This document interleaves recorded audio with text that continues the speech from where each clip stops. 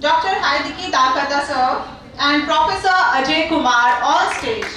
Please welcome them with a huge round of applause.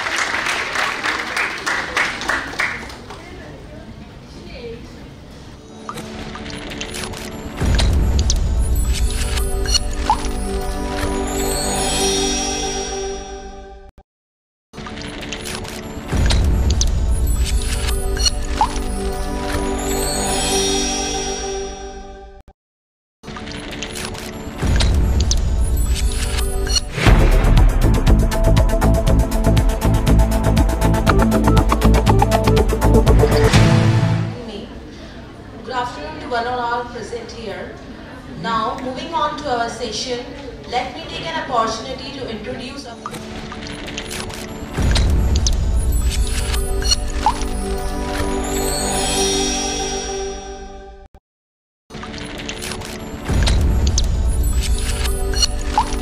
Tsukuba, Japan, and also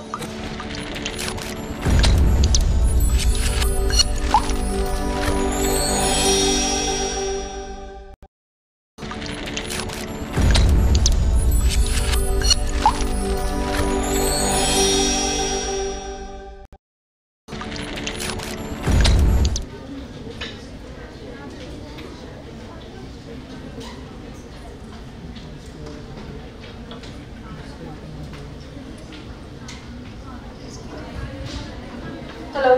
Yes.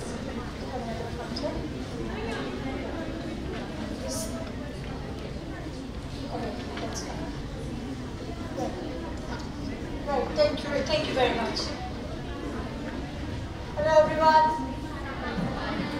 Welcome back to the session. I hope you all enjoyed lunch, did you? Good. So let me have an idea what level of students I have with me today. How many of you are bachelor students? Raise your hands. Oh, pretty good. So I hope you'll understand what I'll talk to you today, okay? Right, so given like about, let's say 15 to 20 minutes, I'll try to be shorter as I can. I'm going to talk to you some of the research that we do at Lab, and this time I'm talking to you regarding a protein, Motlin is a protein that I cloned many years ago. So this research is all about what this protein is, what this protein does, and over the years we have actually published several publications that this protein is very important for controlling cell proliferation towards cancer. So this is very important protein for cancer. So how is it relevant to that you have been talking about at the beginning of this meeting? You heard about aging societies, right? So we are alarmed about increasing aging population, and we know that during next 20 or 30 years, the aging population, let's say over 60 or 65 years of age, would be about 20%, and it is increasing very rapidly. And you already heard about in the beginning of this meeting that the biggest challenges are that there will be less number of people working to support the elderly population, as you see here, and then there are bottleneck scenarios in terms of health and medical industry. You see here there's a waiting queue, and they say, oh sorry, we don't have place for next 2 years.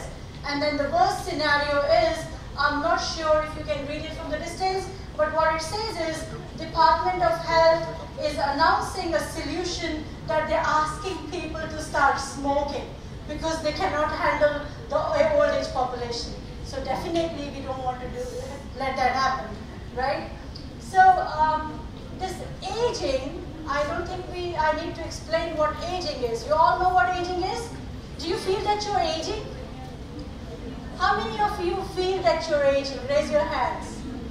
Of course I do. I see the hands here, but none of you said you're aging, but actually you are.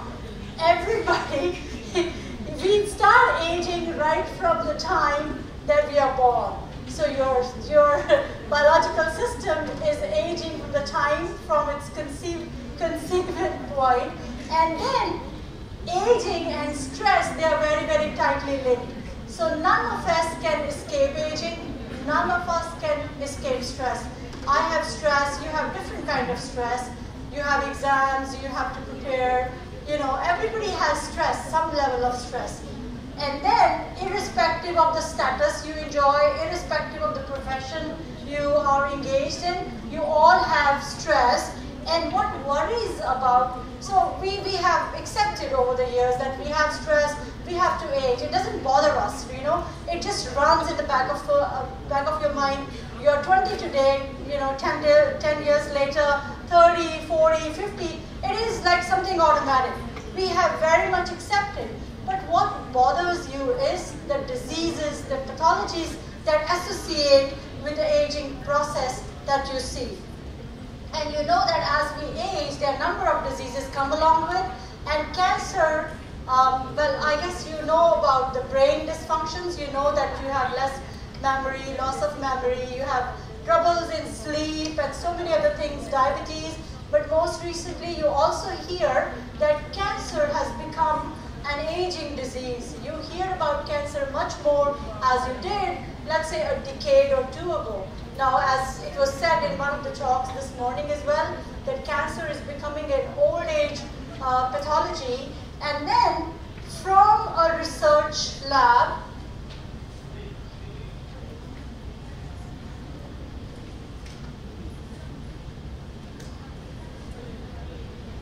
why has it stopped? So as a researcher, can you handle this? So from a researcher who is working with, you know, cells or experimental biologist, how can we contribute to this scenario? As you see here, so our purpose is to do experiments, to create knowledge, to create reagents that would add life to years, that will help you manipulate the diseases or old age pathologies. So if we can add life to years, we have fulfilled the purpose of doing experiments in the lab. So here, let me remind you that just like we, you know, show a stress, a particular, your stressed features are not very pleasant, right? Similar to us showing stress and aging, our cells in the body, the minimum functional unit in the body, they also show the stressed phenotype. They also show the aged phenotype. You can distinguish the young cells and the cultured cells in a culture dish.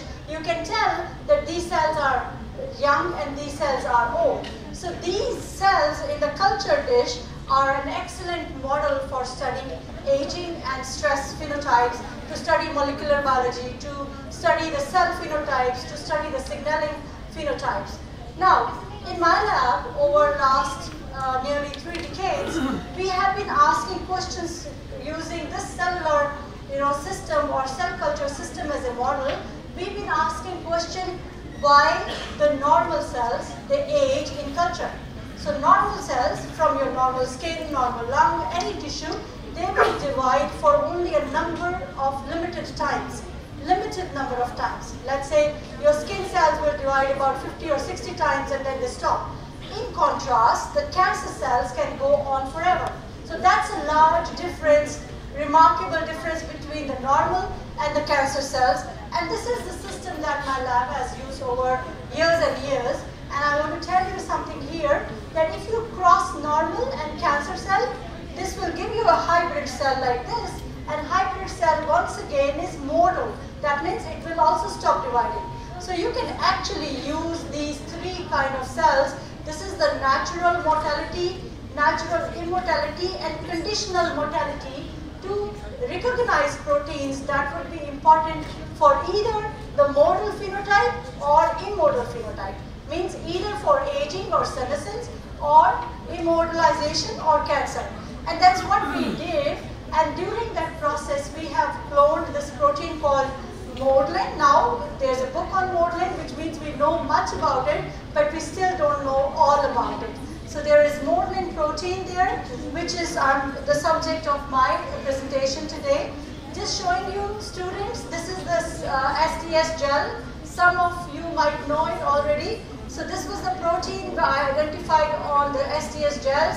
And that time, when we cloned the protein, it was not in the database. So it happens that this is a new protein.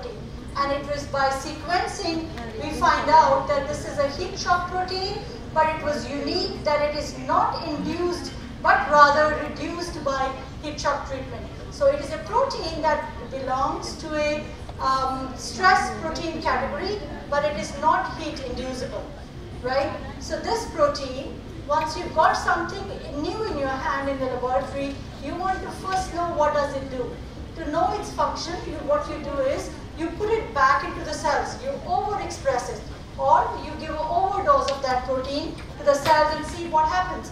We did that sort of experiment, and these are the cells. You can see the higher intensity of this white staining here, which is morlin. So when the cells were given an overdose of morlin protein here, they grew faster, they made colonies, and in the mice, nude mice experiments, they made the big tumors here. So which was a clear indication that this protein is making the cells divide more and more. So that's what cancer is. And if we put it into the normal cells here, they could live longer as compared to the control cells. So this was the first indication that morlin is a pro-proliferative protein. And when we put this protein into the little worms, here this protein is GFP tagged, and these worms have an overdose of morlin protein. They could live 40% longer than their normal lifespan.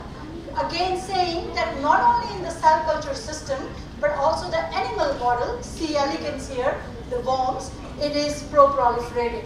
Now, these were the beginning, like maybe, by the time we know this is already 5 years, we have cloned morlin, and we know that this is a pro-proliferation protein. Now, once you have pro-proliferation, anything in your hand, you think about cancer. So the question then was, does it do anything to cancers?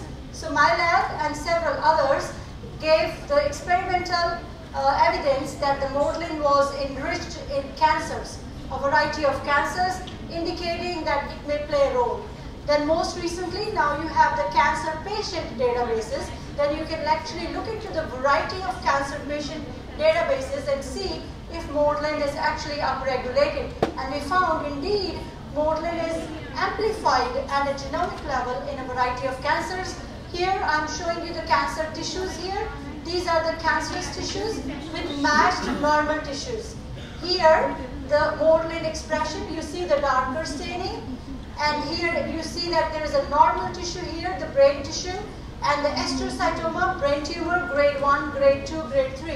So you can appreciate that morlin is upregulated or enriched in cancer tissues, and once the cancer moves from its less aggressive to more aggressive state, once again morlin goes up. This is another example showing you the tumor from liver cancer, the stage 1 to stage 4, and you can see that it's going up at all.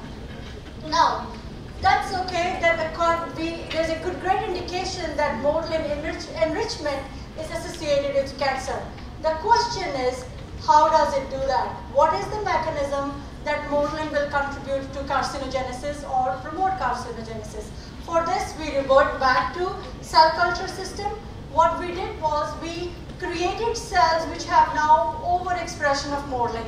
And these cells, as indicated here by morlin expression, these cells made bigger tumors in nude mice.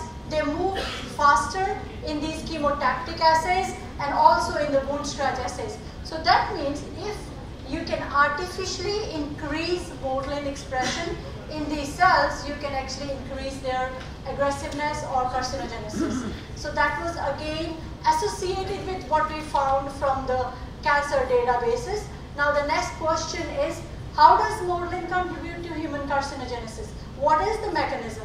And for this, we started looking at the guardian of genome or the tumor suppressor protein, and one of them was p53. So here you are looking at the staining for p53 and morlin. p53 is green and morlin is red, and wherever you see the yellow color, that means the two proteins are together. So what I want to show you here is, let's see these three kind of cells. You see enough yellow color, and these three kind of cells are the cancer cells, and this is the normal cell. So what I'm trying to show you here is that in cancer cells, morlin and tumor suppressor protein P53 are together and not in normal cells. So there must be some meaning to this, and we then proved by pulling one protein out of the cells and then see if the other one comes along with. And as you see here, we pulled P53 and morlin is coming along with in the same lane, showing that these two proteins are making a complex in the cancer cells. Now, when they are making complex, what is it that morlin is doing to P53? And that experiment is here. You have the increased amount of morlin, put it into the cells, and looking at P53 activity, and you see that activity was going down. So this showed that morlin was inhibiting P53, and I told you that P53 is a tumor suppressor. If it is inhibited, the cells will start dividing, and they will start dividing out of control. That's what happens, and the mechanism seems to be, as we proved by this experiment, that morlin overexpressing cells, you see by green, they do not have P53 in the nucleus. There you go. Nucleus is the place where P53 needs to go and act as a transcriptional activator. And morlin is, when it is overexpressed, there is no P53 in the nucleus. What it means is this, that here, as you will see here, the P53 needs to go to the nucleus, and morlin is not allowing it to go to the nucleus. It's keeping it into the cytoplasm. In other words, retention in the cytoplasm, and that we showed as a mechanism of inactivation of tumor suppressor P53 by morlin. So as you will see here in the model, we showed that P53 needs to go to the nucleus for its transcriptional activation function. Morlin keeps it in the cytoplasm, and by this, two important activities of P53 DNA binding and centrosome duplication, they are gone. So these two activities when gone means the cells will divide uncontrolled, and so that's all the nearly 10 years of work. And most recently we were also able to show that when morlin is not only in the cytoplasm, it also goes inside the nucleus. And when it goes inside the nucleus, as you see it here, it activates two very, very important proteins involved in cancer. One is telomerase. I hope you all know telomerase. You know? Raise your hands if you know. Yes. So telomerase is the one which keeps the telomere, lengthening. And here HNRMPK is another protein which is very, very important for cell migration. So these two proteins in the nucleus are activated by morlin's presence in the nucleus. So there are two-way control. One is inactivation of P53 as you saw there, and activation of these two which would contribute to cancer signaling. So that's how morlin is contributing to cancer signaling. So what I told you is morlin promotes cancer cell division, and the question then arises is, can morlin knockdown cause cells to stop dividing? So is it so important for cancers that if we take morlin away, can we make them stop dividing? In other words, we will create a way for cancer therapy. So let's ask that. So what we did was, so are you aware of more knocking down technologies, siRNA? Students? shRNA, so these are the small RNA. Can we put it into the cells and they will specifically knock down a certain RNAs, messenger RNAs, so that you don't get the protein. So here we put into the tumors morlin targeting shRNA. If the vehicle is the adeno-oncolytic virus, what I want to show is that these viruses, now which have morlin targeting capacity, slow down the tumor growth. So these three curves are for morlin targeting nude mice, and the upper one is the control. So morlin targeting helped tumor suppression. In other words, let me again remind you that we want to have now molecules which can target morlin, either degrade morlin or separate P53 morlin from their interactions. Here I am showing you that morlin, shown as a lobster here, and P53 as a dark green, is now captured in the cytoplasm. If there is a drug like this, MKT, now MKT takes the place there and let P53 go back to the nucleus. So this could be something like drug discovery. So we target to get these drugs which can abrogate now morlin P53 interactions, and I'm going to show you some examples. MKT itself is a discovery from the lab. MKT is a small chemical, it's a rhodocyanine dye, we showed that it can specifically dock into Morlin p53 complexes and release p53. That way it activates tumor growth suppression. Now, I'm going to talk about some of the natural compounds which have been undertaken in experiments in the lab. Here we are talking about honeybee propolis. Now, honeybee propolis, you probably all know, is a sticky substance that the honeybees would make with the trees they live on. And honeybee propolis majority will have CAPE as an active ingredients, besides many other components here, antioxidants, flavonoids, and many others. And the Brazilian propolis has articulate C. This has been in the literature. So what we asked was, does it have a capacity to dock into Morlin p53 sites? And we found by bioinformatics and molecular docking strands that it does. And then in the experiments we did see that it activates p53 pathway, p21, and makes the cancer cells stop dividing. Similarly, in the nude mice assays, the CAPE fed or CAPE injected, this is fed, this is injected nude mice, they have tumors growing much slowly as compared to the control. And similarly, we had articulin C, it's very similar to CAPE. Articulin can also dock into Morlin p53 complexes and can also cause tumor suppression, as you see here, and also delayed migration of cells in the wound scratch assays there. Now, last year, 2 PhD students, they combined ashwagandha components and Chinese ginseng, Halictus augustifolia component. They combined them with the philosophy that we want to make the drugs which are specifically targeting cancer cells and are safe for normal cells. Sunil in the morning told you all about ashwagandha story, and here we developed a combination, we call it Cookwin, from cucurbitacin B and vithanol, and we're showing that this Cookwin combination is much more effective, and this is effective in suppressing the tumors.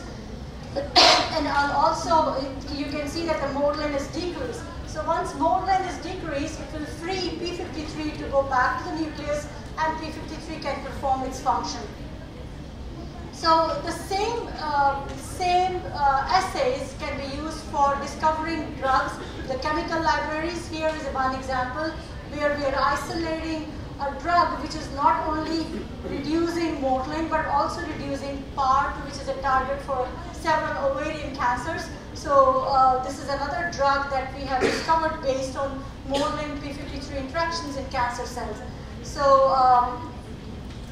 I guess I want to just summarize by saying that Morlin p53 interactions in cancer cells are important for their cancer phenotype and their metastasis phenotype. And we in the lab have been designing Morlin targeting molecules, for example, the ribozymes, siRNA, a variety of chemicals here as you see here, and this list is going increasing with the natural compounds and the chemical compounds. And we also have those peptides which can also inhibit Morlin p53 interactions and activate p53.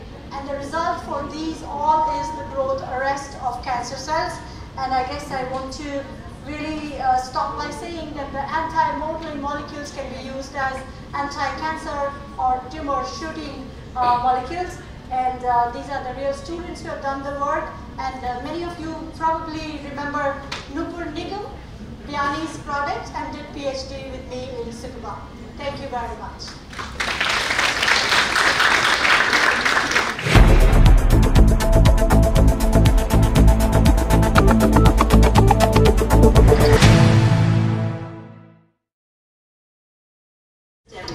Your research finding states that herbs like Withenia somnifera, Halictus augustifolia have anti-Morlin bioactive which help in anti-metastasis. It's a great finding.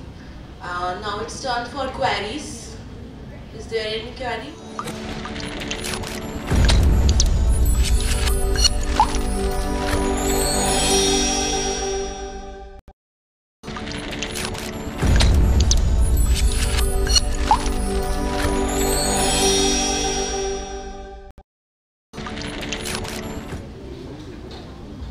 Thank you, ma'am.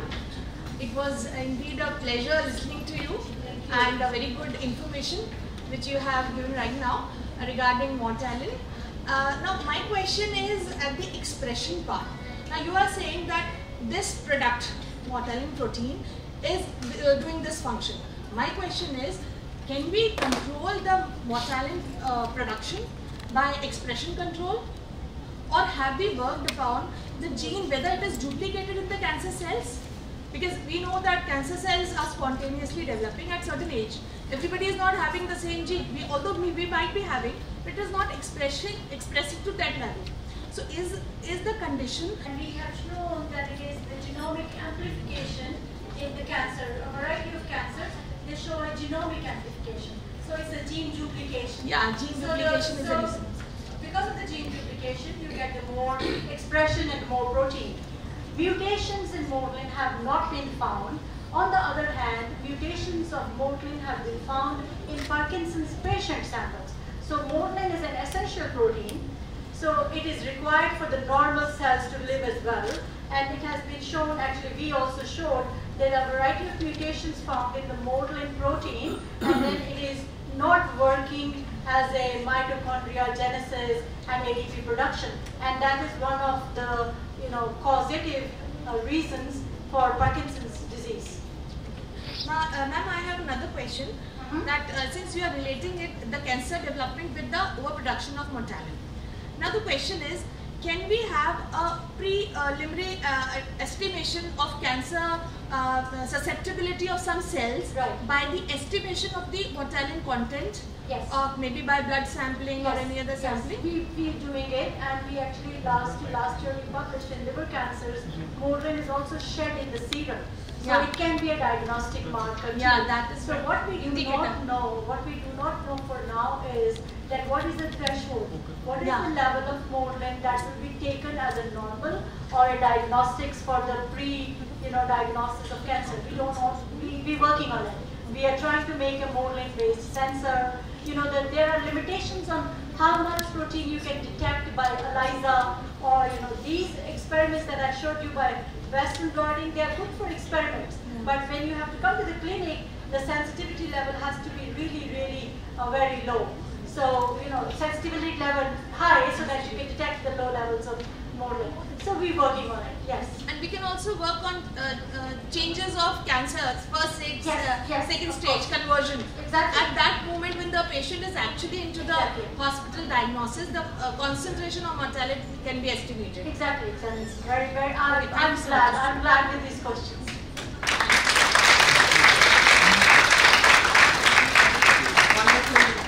Thank you. Ma'am, your work.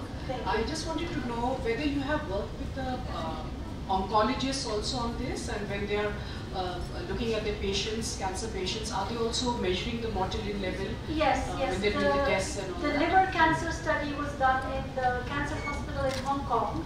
So they looked at something like 600 patients for the liver cancers, because that's a radiology department. They had the tumor tissue banks. So that is with this one. And the colorectal cancer is another study that has been taken up in a hospital in Aberdeen in Scotland. So not directly from our institution, but through collaborations, we've looked at the patient samples, and many of the slides I showed you, probably only a very little of those. We can also buy patient or cancer tissue arrays, which are from the patients as well. So we've done that, and without exception, I don't know if that's lucky or unlucky, we have found that it is upregulated. Even in cell lines you have been able to find them? Yes, I think I showed one slide. We've looked at over 150 cell lines. All of them will have more expression as compared to the controls. See, if some of the proteins are specifically upregulated in certain cancer, that catches eyes very quickly than others. So this is something which is essentially required for cell proliferation, and that is common for all cancers. So what do you say about propolis? It's sold in the market. Yes. So how does one use that? Is it like a medicine for cancer? No, it's not. It is actually a supplement. It's very, very common in Australia and New Zealand, where people take honey and honeybee propolis as a regular health supplement. So this, as I showed, it has flavonoids, it has antioxidants, minerals, a lot of other stuff is there, which is health supporting. Now, CAPE is one of the component, and several other laboratories have shown this for the anti-cancer activity because of this targeting. Yes. Any students? I'll be so happy to get a question from you. No? Okay, thank you very much.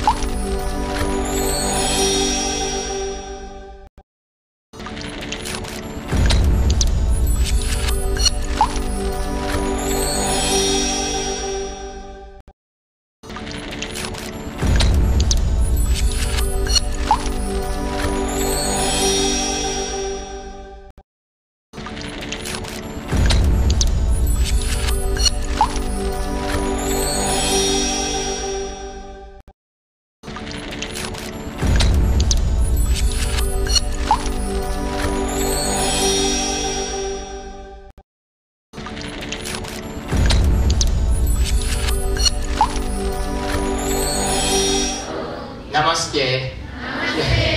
So I'm Hideyaki Takata of AIST. First, I'd like to thank organizers for giving me this opportunity. I'm very glad to be here to present my recent studies. So I'm studying about chromosome structure. Do you know chromosome? Yes. Probably most of you know chromosome has X-shaped structure. Sorry, can I use pointer?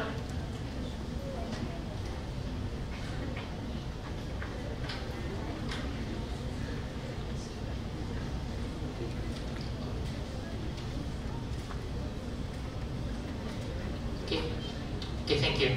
So, you know chromosome has X-shaped structure like this. But nobody knows how this nice shape, X-shaped structure is organized during cell division, as shown in this movie. And this is a model of chromosome condensation, often found in the textbook. DNA has double helix structure like this. And the DNA wraps around histone proteins to form nucleosome structure, also known as beads-on-string structure. And the nucleosome fiber is regularly folded into chromatin fiber, then finally organized into X-shaped chromosome. But recent studies reveal that there are no regular chromatin structures in the chromosome. And so the textbook is wrong. So the mechanism of chromosome condensation still remains unclear. A chromosome is essential for the faithful transmission of genetic information. So the aberrations in the chromosome structure will induce various diseases, including cancer and Down syndrome, like this. These diseases are related to chromosome aberrations. So the understanding of chromosome condensation mechanism will help us to rescue from these diseases. So my research objective is elucidation of chromosome condensation mechanism to develop drugs and medical treatments. I'm interested in how is chromosome organized during cell division. So to organize chromosome structure, the chromosome scaffold structure is thought to be important. What is a scaffold? About 30 years ago, after removal of soluble proteins from chromosomes, an interesting structure, a chromosome scaffold, was observed inside the chromosome. This is an electron microscopy image of chromosome. You can see actual structure in the chromosome. This is chromosome scaffold. It looks like a backbone of a chromosome. The chromosome scaffold is thought to be responsible for the basic shape of metaphase chromosome by arrangement of the DNA into groups like this. What proteins are required for the organization of scaffold? This is the electrophoresis pattern of chromosome scaffold proteins. And there are several intense bands. And they are topoisomerase 2 alpha and condensin complex. Condensin is a complex consists of these 5 subunits. And the localizations of these proteins were confirmed by immunostaining. In this image, blue shows DNA, and green shows topoisomerase 2 alpha, and red shows condensin. You can see clear their localizations like axes in the chromosome. It implies that these proteins are essential for the making egg-shaped chromosome morphology.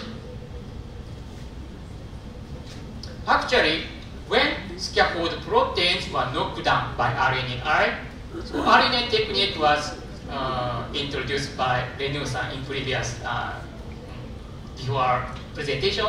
So using RNAi, we can deplete and knock down the protein expression. When a subunit of condensin complex cap C was depleted, a chromosome morphology was changed like this. This is the morphology of normal chromosome. In cap C depleted cells, a chromosome becomes wider length and shorter length, wider width and shorter length. And when another protein, topo2 alpha, was depleted, a chromosome showed longer and thinner morphology. And thus, these scaffold proteins, chromosome scaffold structure, is very important for the organization of chromosome morphology. But there is a question. How does chromosome scaffold organize chromosome structure? To address this question, we employed super resolution microscopy. As you may know, the resolution of conventional fluorescent microscopy is about 250 nanometers. It is limited by the diffraction of light. But super resolution microscopy overcomes the limitation. It enables us to observe the samples at nanoscale. So this technique won the Nobel Prize in 2014. And you can recognize the power of this technique in this image. Left shows conventional microscopy and right shows super resolution microscopy. Apparently, fine cellular structures could be observed using super-resolution microscopy. There are several super-resolution microscopy: STEP, STORM, PAR, and 3D SIM. We used 3D SIM for the observation of chromosome scaffold structure. 3D SIM has about 100 nanometer resolution. It's enough to resolve chromosome scaffold structure because the diameter of chromosome scaffold is estimated as about 200 nanometers.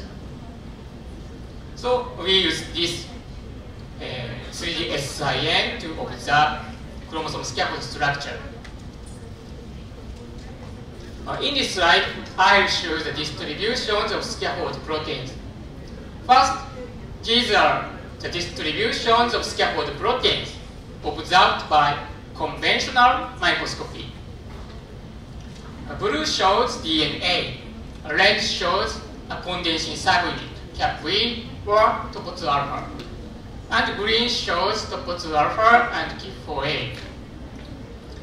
The distributions of these proteins are observed as a single thick axis in a chromosome.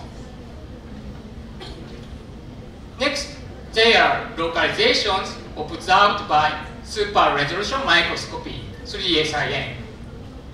Here, you can see two crossing strands in a single chromosome, like this. All scaffold proteins showed a similar distribution pattern. So, it indicates that chromosome has double-stranded chromosome scaffold structure, which have not been revealed by conventional microscopy. And the double-stranded chromosome scaffold structure could be observed using another approach, FIB-SEM. In this experiment, a chromosome was cut by gallium ion beam, and the localization of chromosome scaffold protein, TOPO2 alpha, was detected using SEM, an electron microscopy. This is a whole chromosome image observed by SEM. The chromosome was cut from here to here at 10 nanometer interval. And this is a serial sectioning image of a TOPO2 alpha localization observed by SEM. A white box shows a single chromosome, and white signals show TOPO2 alpha signals. And there are two major clusters of TOPO2 alpha in a single chromosome, like this. So we could confirm the double-stranded chromosome scaffold structure, also using FIB-SEM. And thus, as I talked, we found chromosome has double thin axis in a single chromosome, like this. What is the advantage of this structure? Compared to old chromosome scaffold model, structure model, which has a single tip axis, our new model will give bending elasticity and strength to chromosomes. Actually, as shown in this movie, a chromosome is a highly dynamic and flexible structure. This chromosome structure is not fixed. They are fluctuated in the cell. So this new chromosome structure model, double thin axis structure, will generate such chromosome properties. So far, I talked about the functions of proteins, functions of chromosome scaffold proteins to organize chromosome. But this chromosome structure is not constructed only by chromosomal proteins. Other factors are also required. So next, I'll show you the experiment about the functional analysis of cations. Cations are also required for chromosome structure. This slide shows the localizations of cations in the cell observed by SIMS. Yellow color shows higher concentration of cations. The amounts of monovalent cations, potassium and sodium, were not changed between nucleus in interphase cells and chromosomes in mitotic cells. In contrast, the amounts of divalent cations, calcium and magnesium, especially calcium ion, was increased in the chromosome. In interphase cells, there are almost no localizations of these divalent cations in the nucleus, but they accumulated in the chromosome. It implies that these divalent cations, especially calcium ion, is required for chromosome structure or chromosome condensation. So we examined this hypothesis. This is a strategy. We use human culture cell line, HeLa cells. The cells were synchronized at metaphase by double thymosin block and nocotazole treatment. And calcium ion in the cell was depleted by calcium ion chelator bacter and ionomycin. Then chromosome condensation level was monitored by FlimFret. This slide shows, this slide explains the FlimFret system. When two fluorescent molecules, GFP and M-cherry, are in short distance, a fret occurs, and the lifetime of GFP is reduced. And the change in the lifetime can be monitored by Flim assay. A chromosome is mainly organized by histone proteins and DNA. So if histone proteins are labeled by GFP and M-cherry, chromosome condensation will induce high fret efficiency and a shorter lifetime of GFP. In contrast, chromosome decondensation will induce low fret efficiency and longer lifetime of GFP. So using this system, we can estimate the chromatin condensation status from the change of fluorescence lifetime. Using this system, we examined the effects of calcium ion on chromosome condensation. This image shows the lifetime of GFP. Red color shows shorter lifetime, indicating chromosome condensation. And blue color shows a longer lifetime, indicating chromosome decondensation, less compacted status. When calcium ion was depleted, the lifetime was increased, indicating that the chromosome is decondensed. Chromosome becomes less compacted structure. And the addition of calcium ion rescued the lifetime, indicating a decondensed chromosome was recondensed. So using FlimFret system, we succeeded in showing that the calcium ion is required for chromosome condensation in cells. Next, we investigated the effects of calcium ion depletion during early mitosis, the initial stage of chromosome condensation. Please focus on this graph. The x-axis shows time after nuclear envelope breakdown, NEB, this point. Here, nuclear envelope breakdown occurs and chromosome condensation starts.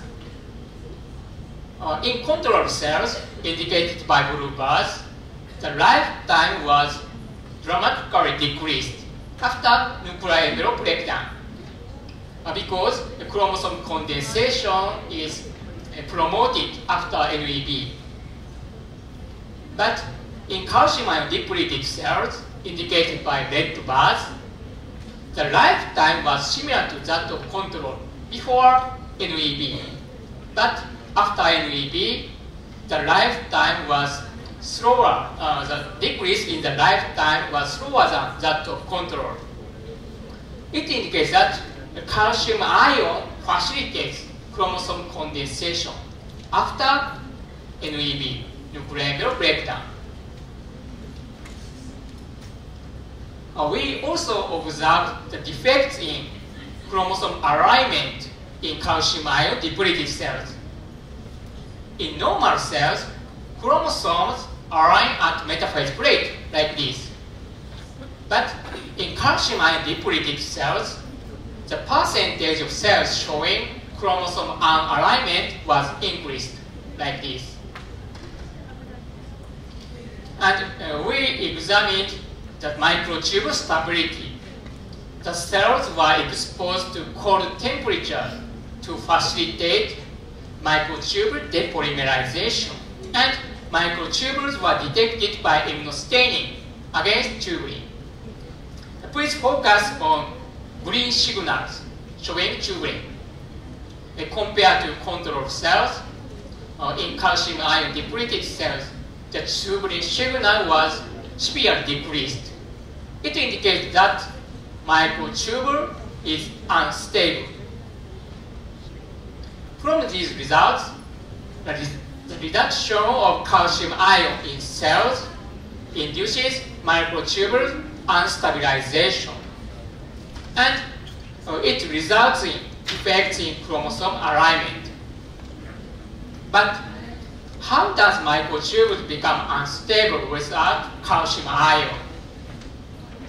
One possibility is that without calcium ion, microtubules can't bind to kinetochore of chromosome correctly, and depolymerization of microtubules easily occurs from its plus end. This is a model of kinetochore structure. A kinetochore consists of many kinds of proteins, so only representative proteins are shown here. We examined whether the localizations of these proteins at kinetochore depends on calcium ion. And we found that the most outer region of kinetochore of fibrous corona protein, CEMF, depends on calcium ion. As shown here, in control cells, CEMF localizes at kinetochore. But in calcium ion depleted cells, the CEMF failed to localize to kinetochore.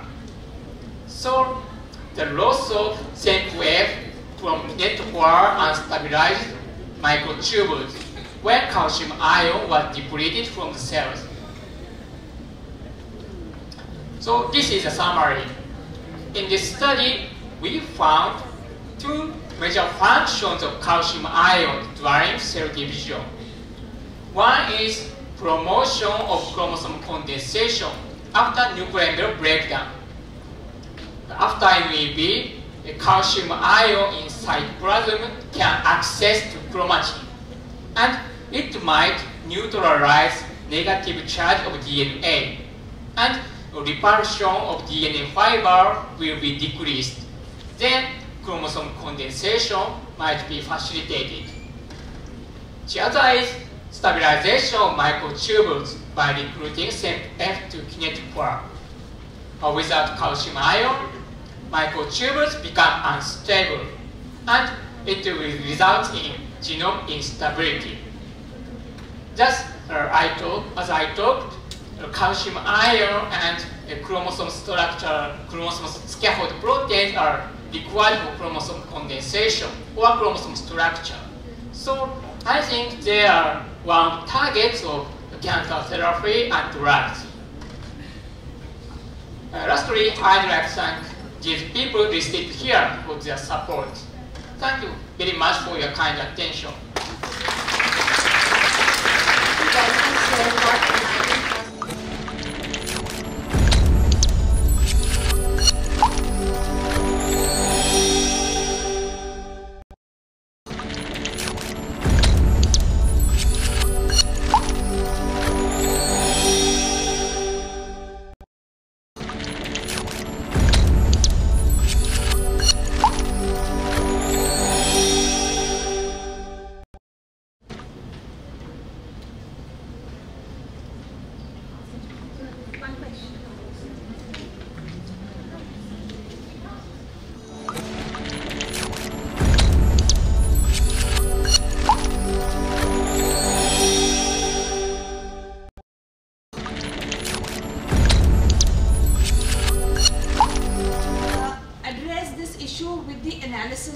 like analyzing these proteins, relating the instability of the chromosome with the content of these chromosome, or with the type of the chromosome, or any defect in the chromosome related to the instability? Do you have any analysis regarding that? So you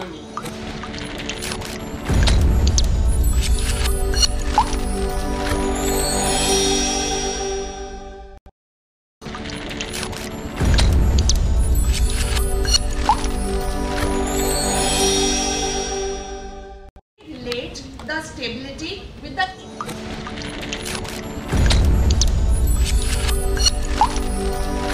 since we are saying there are number of proteins involved in the scaffolding or formation of the chromosome structure. Now there are a number of variety in the genes coding for these proteins. So can we relate with the instability of the chromosome and structural imbalance created because of the type of variety of the protein or the allele responsible for coding that protein? Yes, chromosome proteins is very related, associated with chromosome structure and instability. So when chromosome structure proteins was depleted, most of depletion of chromosomal protein will cause genome instability or chromosome failure formation of chromosome structure. So I think it might induce diseases. Instabilities. So sorry. Thank you.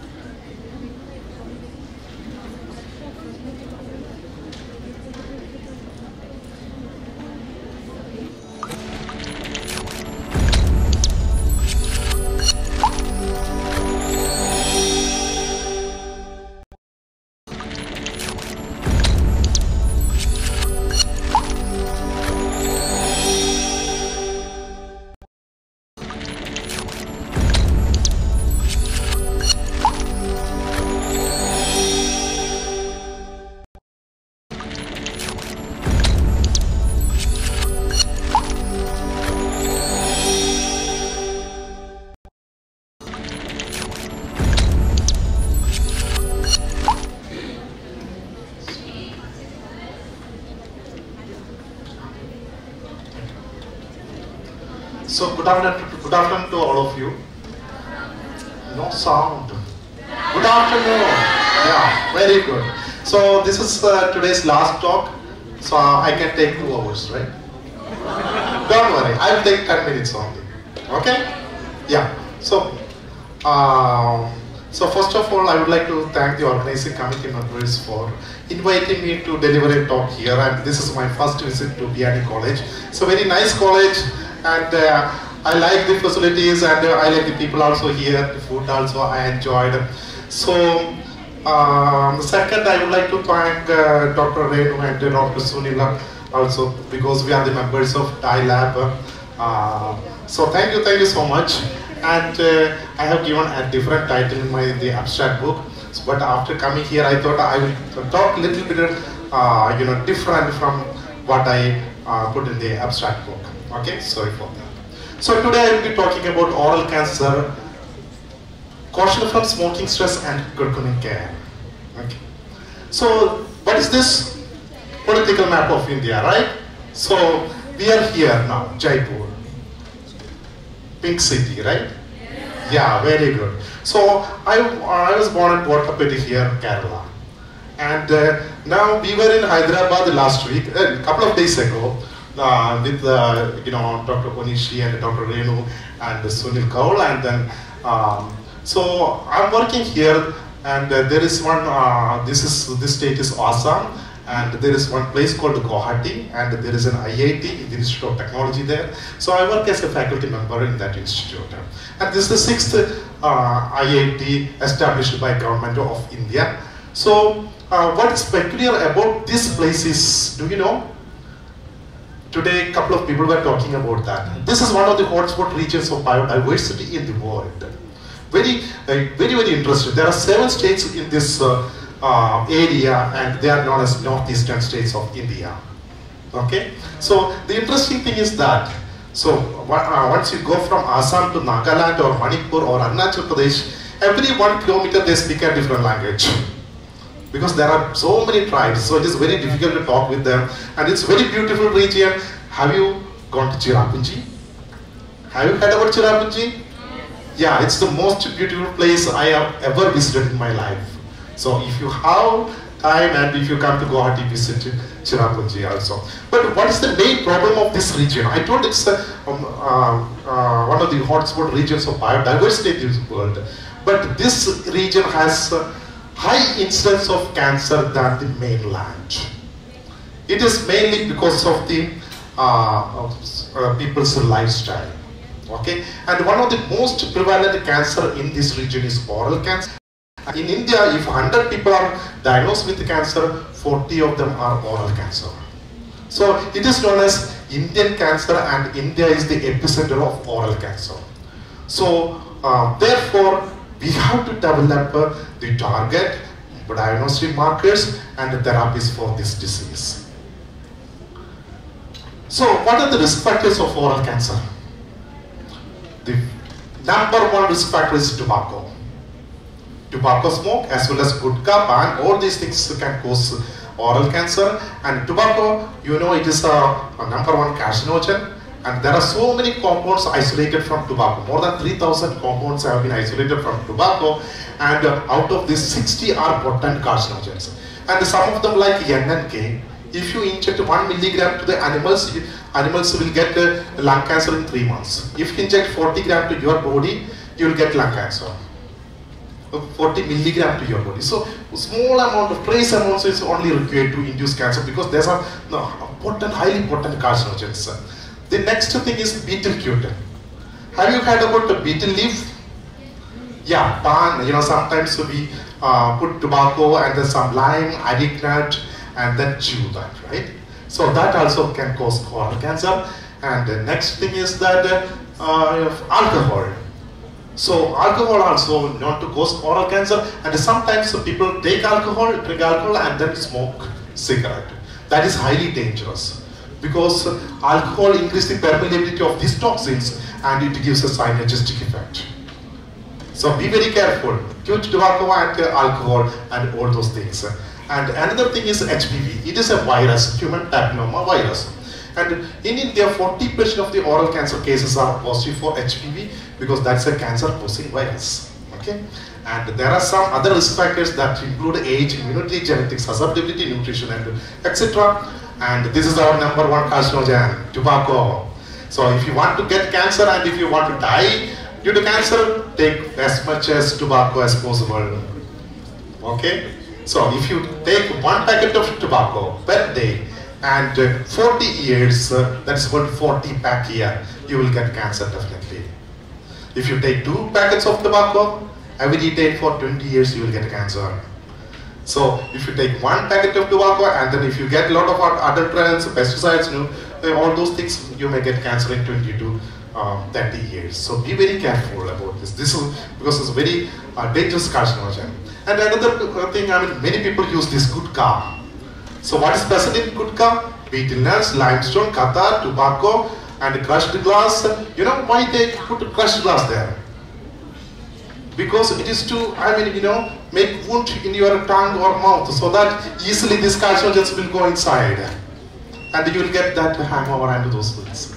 So it's very, very dangerous, these things. And another important thing, I told you, this oral cancer is very common in Northeast. And some tribes, what they do, they burn tobacco. And whatever the smoke comes from the tobacco, they pass through the water. And when the water turns a brownish color, they take it, keep it in the mouth for 10 minutes and spit it out. Sometimes they drink it. So many cancers like oral cancer, nasopharyngeal cancer, stomach cancer, colon cancer, etc. are very, very common in Northeast region because of this. And this is here you can see a Mizo lady from Mizoram making that tubule. You can see this is the tubule factory.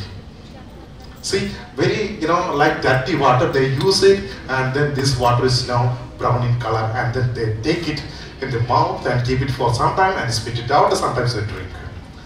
And this is also another way to get cancer if you want. So these are the main risk factors, and tobacco is the main risk factor for the oral cancer. And as like any other cancers, development of oral cancer is a multi-stage process. It takes 10 to 15 years from a normal tissue to develop into cancer stage. And first normal epithelium develops into leukoplakia, erythroplakia, then dysplasia. There are different types of dysplasia, and then tumor, then finally a cancer. So in Mumbai and Calcutta and those places, some kids, they are getting cancer at the age of 15 or 20. So this whole process will take 10 to 15 years because they start chewing tobacco at the age of 5 or 6. Can you imagine? So it's very dangerous. So these are the therapeutic options available for oral cancer: surgery, radiation therapy, and chemotherapy. Surgery is mainly used when the tumor is in a localized stage, and if there are some remnants, you can treat with radiotherapy. And once the cancer spread to other parts of the body, then chemotherapy is the only option. But I told you, oral cancer and Indian cancer, so no chemotherapy drugs have been developed, especially for oral cancer. So only chemotherapeutic drugs available is 5-4-uracil or cisplatin like other cancers, and these are the problem. So what is needed at this moment? So there is an urgent need to develop novel biomarkers for the early diagnosis of this disease, as well as to develop targets for developing drugs against this disease, and we are to also develop drugs, right? Safe, efficacious, and affordable drugs for the treatment of this cancer. So my laboratory at IIT Guwahati, we are not interested in diagnostic biomarkers, but we are interested in developing targets to develop drugs against oral cancer. So recently we came across one protein. It is called NGAL, or neutrophil gelatinase associated lipocalin. Okay, this is don't worry about the big name and those. Okay, it's a protein, and it helps the iron, so this protein helps the iron to bring inside the cell. Okay, so it is an iron carrier. So this is found in the chromosome locus of 9q34.11, and then its size is 24 kilodalton. It is also known as lipocalin 2 or hydrocalin, and it was first isolated from the supernatant of human neutrophils. That is why it is known as neutrophil gelatinase associated lipocalin. Okay, and these are its other functions. So the role of NGAL has been reported in many cancers. For example, breast cancer, esophageal cancer, and colon cancer. It helps in the invasiveness and metastasis. And bladder cancer, tumor initiation, and gastric cancer, chronic myeloid leukemia, and thyroid cancer, it helps in the tumor progression. And we found that the pancreatic cancer, it is less expressed, and it helps in the inactivation helps in the invasion and angiogenesis. Angiogenesis means development of new blood vessels at the site of the tumor, because when the tumor develops, it needs more nutrition and oxygen supply. And oral cancer, the role is not known. So these are the objectives of our study. So to determine the expression of NGAL in different stages of the development of oral cancer in patient samples, then to examine the effect of tobacco components, because that's a main risk factor. Right? And then to establish the role of NGAL in the development of oral cancer by knockdown studies, and then developing compounds that modulate the expression of NGAL. So initially we got patient samples, and then we analyze the expression of NGAL in these tumors. So if there is more brown color, more protein is present in NGAL. Because these are techniques, it is known as immunohistochemistry. We use specific antibodies and that's bind to this NGAL protein and then gives the brown color. So you can see in normal, there are a lot of brown colors, but malignant, a lot of blue colors. So that means the expression of NGAL is less in cancer tissues. And the oral cancer, oral cavity, if you check, there are so many regions of the oral cavity, and tumors can develop from any regions of the oral cavity, like mandible, palate, gingiva, cheek, lip, parotid gland, tongue, lymph node, larynx, nose, etc.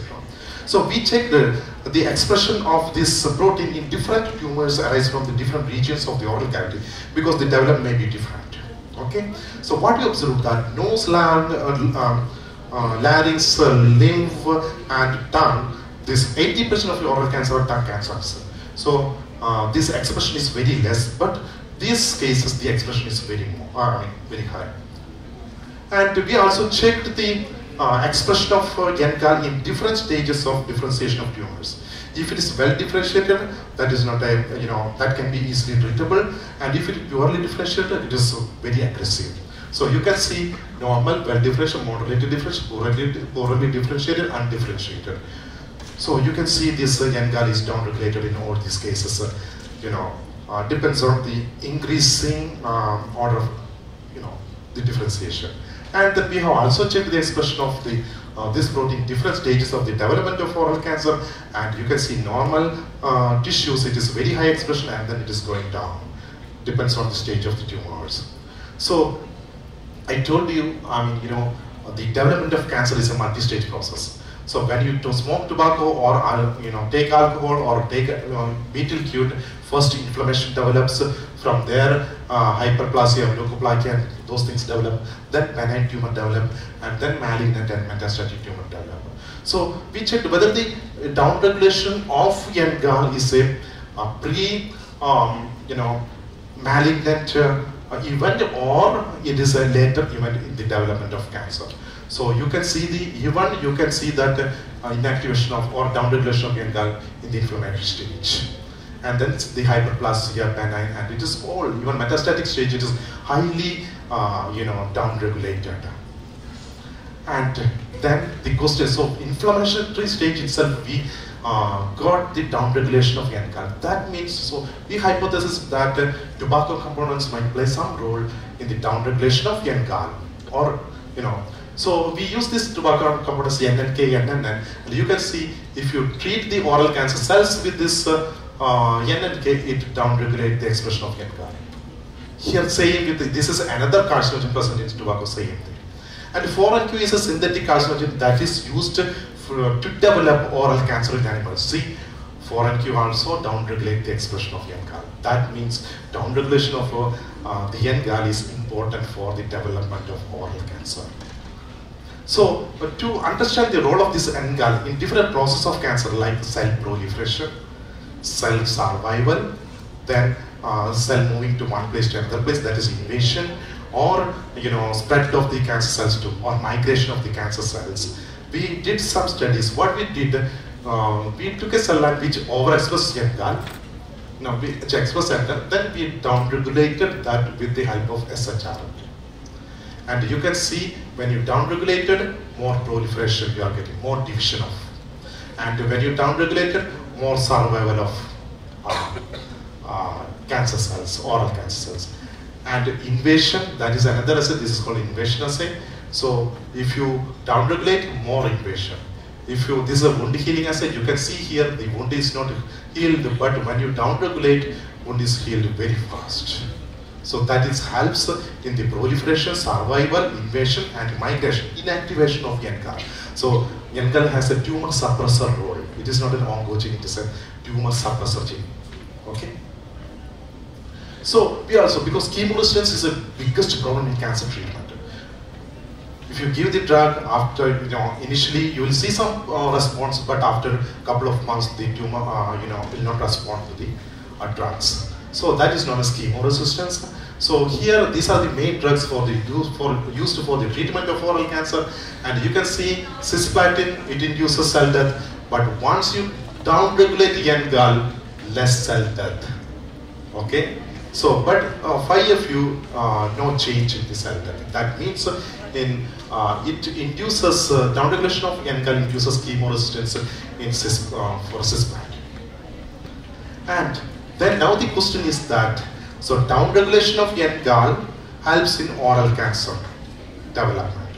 So can we restore the expression of NGAL so that we can prevent the development of cancer? So always our first compound preference is curcumin, because we have been working on last 15 to 17 years on curcumin.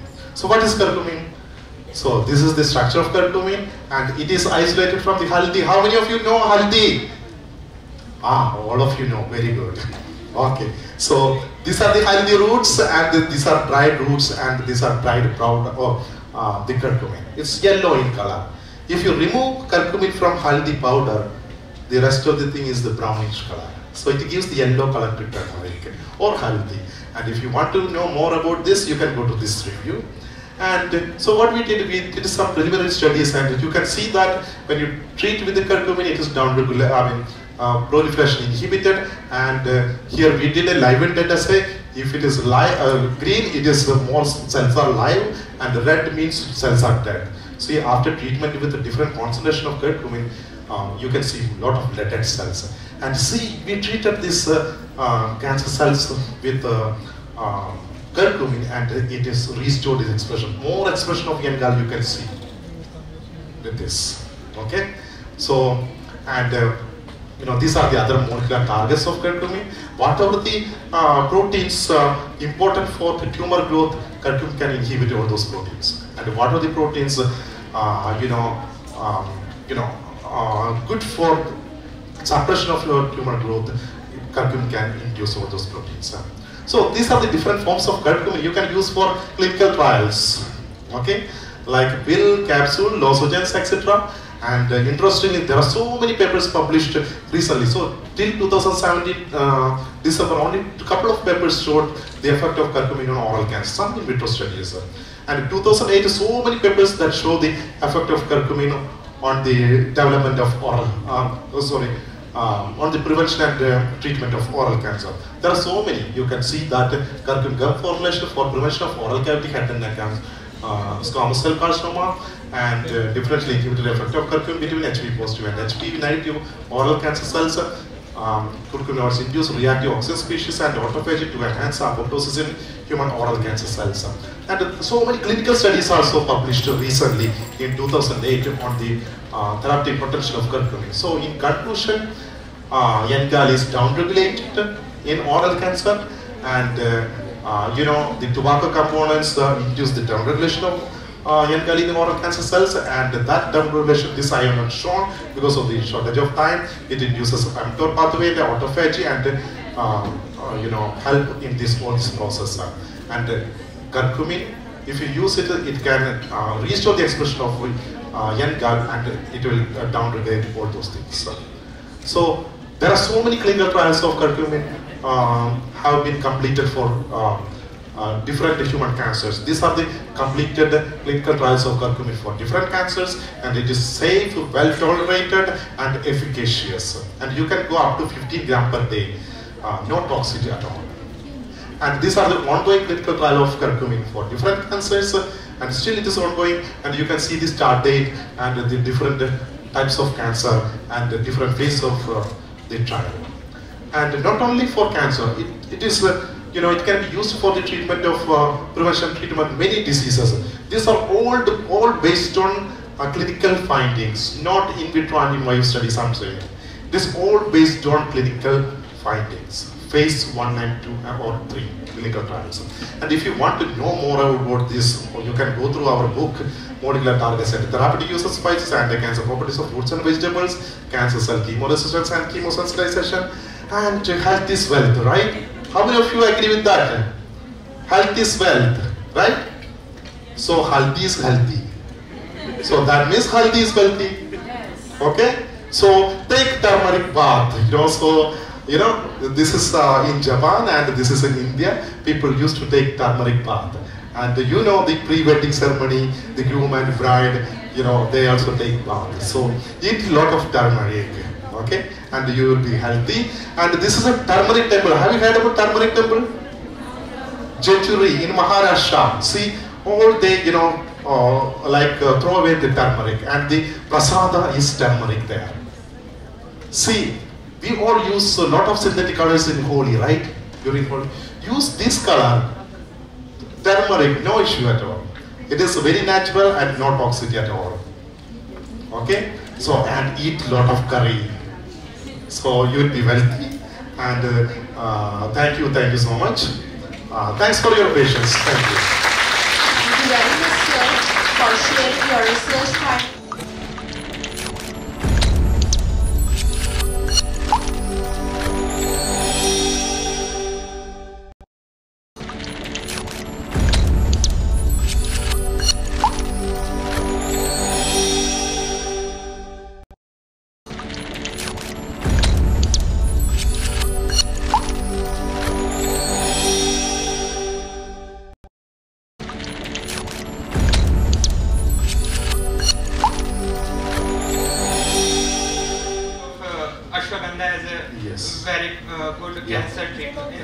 Cancer treatment. And now you talked about haldi. Can we use a combination, and maybe it would be very effective? Of course, we are planning to, we are doing that actually. We are planning to do that with Dr. Ray Madhwa and Sunil Kaur from Japan. It's a good. So what about the dry powder and the wet, the normal haldi? Have you done a comparison? Is there a difference? See, there are so many people have done some comparison, but many people are saying the wet that not the dried one, the other one is better. But it is very difficult to get it right. So even turmeric powder is also good. You don't have to isolate the curcumin. Use turmeric powder because that also increases the bioavailability of curcumin in the blood. Even we have also made a formulation that we have enriched curcumin in turmeric matrix. So 50% curcumin, then rest of the things turmeric matrix, and it gives good bioavailability.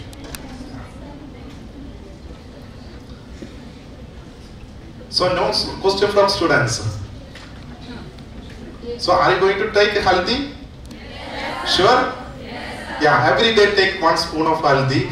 Once you wake up, you brush your teeth and then get some warm water and put 1 spoon of haldi and then take it. That will help you a lot. Okay? Yeah. I have heard absorption rate of haldi.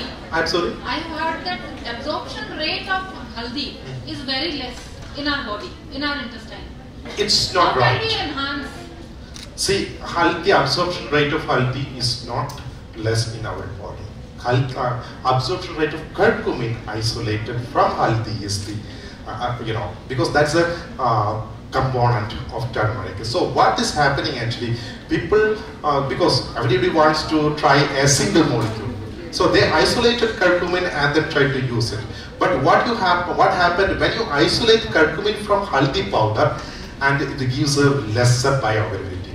So you can compare like 10 milligram of curcumin and 10 milligram curcumin containing this turmeric, and you'll get much more bioavailability in the turmeric matrix than the isolated compound. So it is better to take turmeric powder. Yeah. Yeah. Thank you.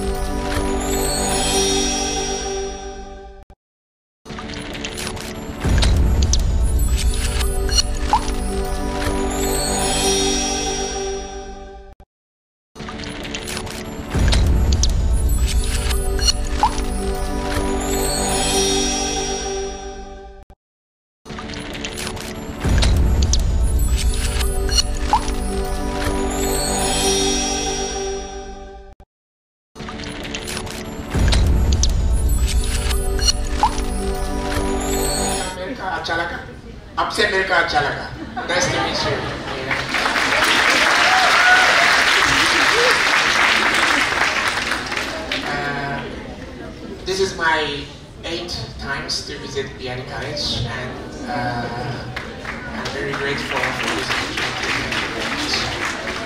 My specialty is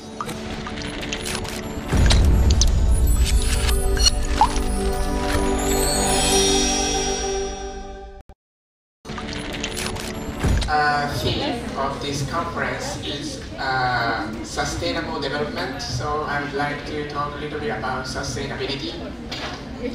How many people have experience in research? Student, Biyani student, how many of you have experience doing research? No one have experience of research. I see. Okay, so I have been thinking with Dr. Manish. We need funding, financial support to continue the research project. After funding finish, the research finish. So how can we continue? How can we sustain our research project even after research funding finish? Do you know the answer? How can you continue? How can you sustain your project after financial support finish? Anybody has a good answer? Can you continue without financial support? Okay, so I want to show you the lesson learned, how to sustain our research project in India. So we are researcher, academic, you are all academic student and researchers, and this is policy maker, government people, and these are the local community people. So how can we work together? Is it possible to work together? And the previous research says if these people can work together, it will create new knowledge, more knowledge, a broader perspective, and we can sustain the project or society.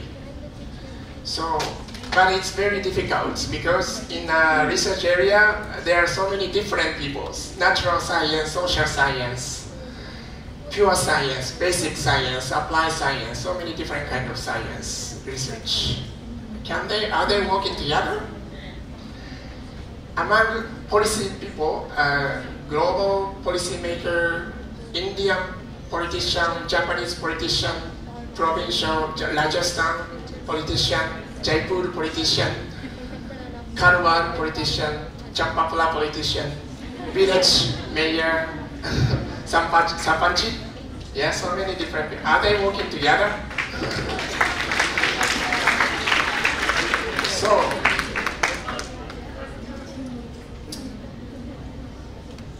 the objective of our research is from a case study, a local community perspective, what are the lessons learned from our health project in Jaipur, India. So, we are here, Jaipur, I'm from here, Fukuoka, in Japan, south part of Japan, and it has more than 6,000 kilometers away. And we have collaboration together since 2015. So we started this project because now we have problem of increasing lifestyle disease such as stroke, heart disease, diabetes, obesity, high blood pressures, and these diseases are caused by mainly like oily, high calorie, high sugar contained food, and more shortage of doctors and health facility. People cannot go to see doctors, and lack of exercise due to environmental issues.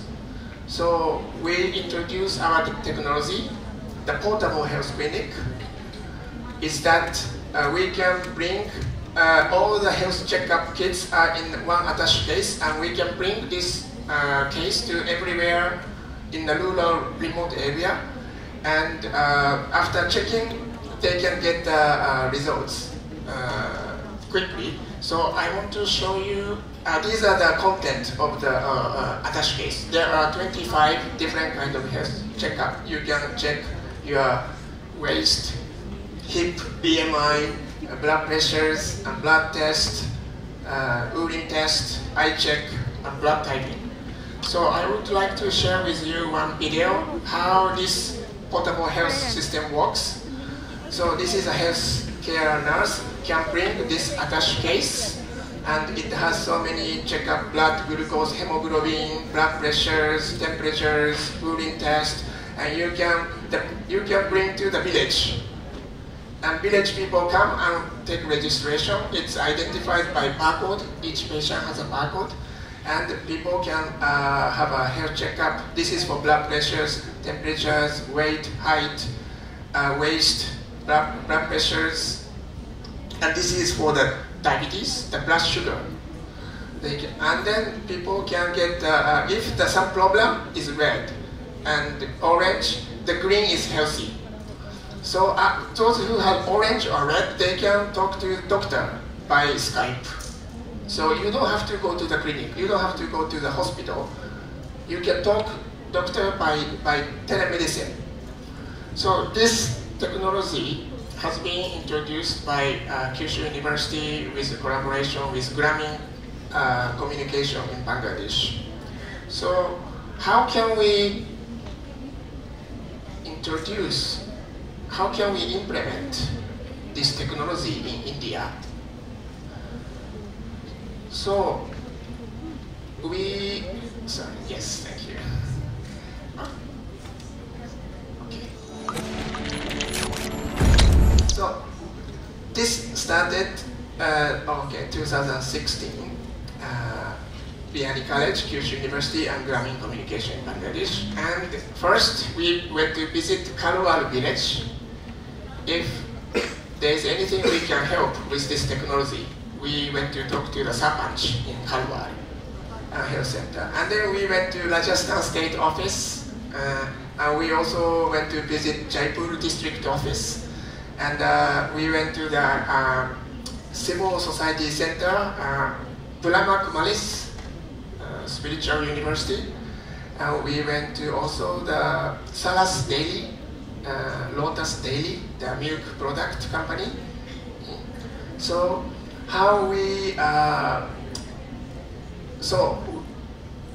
went to the Kalwar Health Center, and this is a Sarpanch in Kalwar. And then they said, village people are not interested in, don't care about their health until they get symptoms, until they get pain. When they are healthy, they don't care. They don't want to check blood. And then they said, so that's why Sarpanch requested us, we need to increase awareness, or we need to show the evidence this technology is effective in the village of Kalwar. Then we went to Rajasthan State Department of Medical Health, Family Welfare,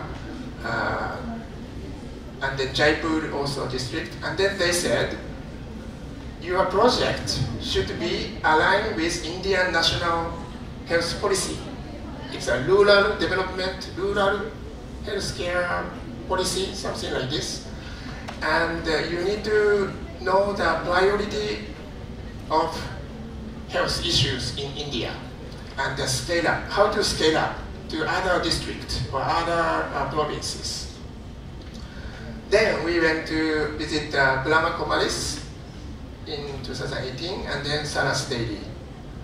So they said they want eye checkup. Eye is a big problem in these peoples. A more detailed blood test, and then you should have an Ayurveda component in your health checkup. So we consulted with local peoples to know about their needs. Then, not not only one time, but I went to visit many times, repeatedly. And then we develop more trust each other, more understanding each other. So during this process, collaboration process, we have many trials and failures during this co-design. Together we make a research plan, and together we implement our research project in India. So we have to revise objective, priority, time frame, budget many times. And we have organized many meetings, consensus workshop, and we had local capacity building trainings for staff, Biyani staff, community empowerment, awareness, and local needs assessment, what they need, and organized workshop conference. And then based on based on the local needs, we revised, we customized our technology, portable health clinic system. So this is lesson learned. What factor? 8 factors that effectively influence co-design, co-production in India. So when we have leaders who has very supportive, very interested in new technology, then it was much easier to work together. If leaders are not interested or not supportive or not doing something new to the society, then it didn't work out very well. So that's a lesson, first lesson. Second lesson, we need, if we have a very effective coordinator, it was very easy to work together. And in this our case, the Biyani College was the very good coordinator, effective coordinator to link Kyushu University and the local government or local industries. And then if we understand each other and if we could agree to our research objective or research outcome or research budget, then it was easy. Harmonized objective, if we could harmonize expectation, each stakeholder's priority different. Government priority, local people priority, university priority different.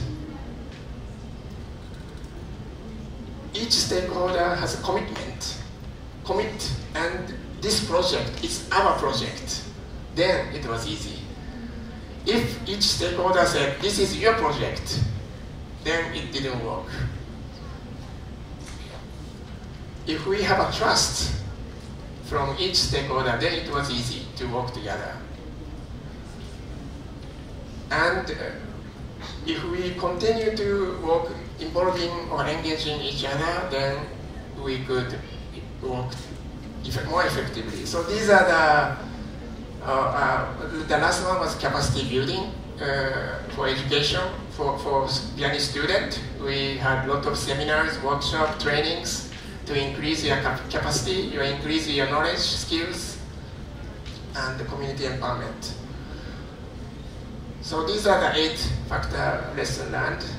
So this is a very first step, but we are hoping we work together to Sustainable Development Goals number 3, health and well-being of the society in Rajasthan State and Jaipur. And this is our partners. So now our project is supported by Grameen Communication, Biyani Group of College, Rajasthan, Jaipur government, Lotus Daily, RICO, and now many others we worked. RICO is a Rajasthan Industry Association or something, yes. Okay. Okay, yes. Okay, so okay, I want to acknowledge our team. We have been working for this project in Biyani College. Thank you so much. Thank you so much.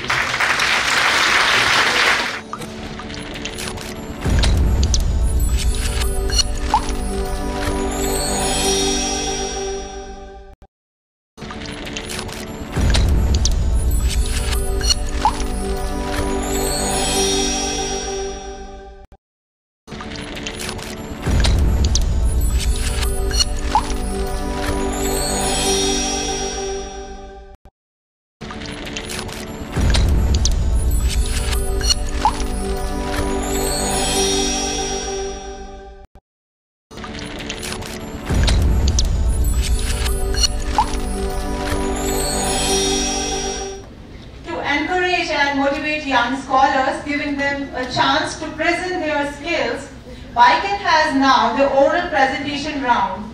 We are going to invite selected researchers for their oral presentation. Each candidate will get 5 minutes to showcase their presentation, exceeding which you will be given negative marks. So please keep the time limits in your mind. For the oral presentation round, I would like to invite our judges. Dr. Renu Wadhwa ma'am on stage. Please ma'am, be seated on the stage and judge the oral presentation. It's better from here. I can see that better. It's better from here. Our next judge is Yoshiaki Onishi sir from IS, Dr. Ajay Kumar from IIT Guwahati, and Dr. Priyanka Dalukanti ma'am from Biyani Group of Colleges.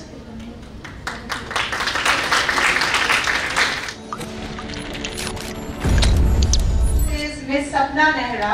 I welcome Sapna Nehra for her oral presentation on dais.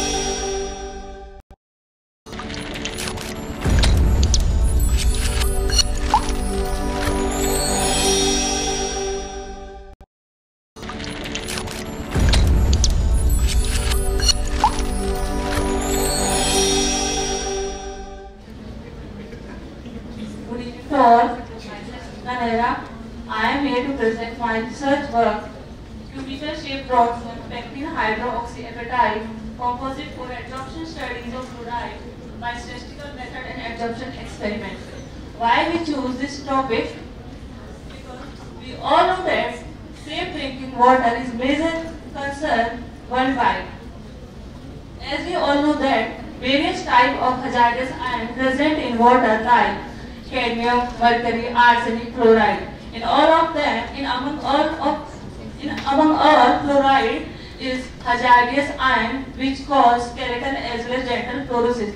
According to WHO, it should be in permissible limit, which is set 1.5 mg per liter in drinking water. But if it is present in excess amount, it causes dental as skeletal fluorosis. If it is present more than 10 mg per liter in groundwater, it causes crippling skeletal disease in human body.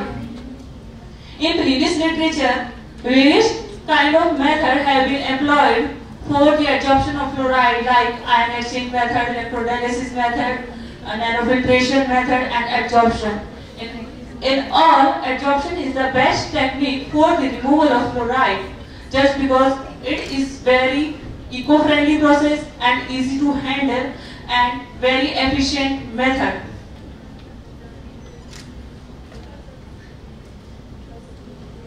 Objectives of my research work: to develop an efficient adsorbent, to investigate whether the adsorbent could be used efficiently for the removal of fluoride from wastewater, to evaluate the effect of contact time, adsorbent dose, solution pH and initial fluoride ion concentration on fluoride adsorption, to investigate the mechanism of fluoride adsorption and to evaluate real water analysis for the development adsorbent.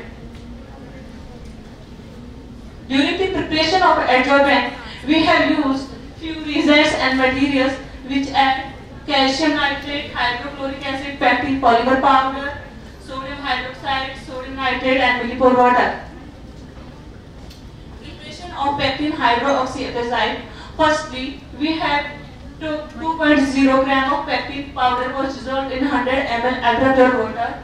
Then add 20 ml of ammonium phosphate in previous mixed polymer solution, and then add 20 ml of 1.67 molar calcium nitrate solution, and then obtain pectin hydroxyapatite precipitate but washed, dried and utilized for the further experiment and dried in muffle furnace for the removal of volatile gases which comes during the preparation in the adsorbent. Adsorption capacity measurement. PET adsorption experiments were carried out in thermostatic shaker at shaping speed of 250 rpm and attained 2 to 5 milligram adsorption capacity, which is very higher and good for the adsorption. The experiment on the pH effect were conducted with an initial chloride concentration of 10 milligram per liter and adsorbent is of 3.0 gram per liter.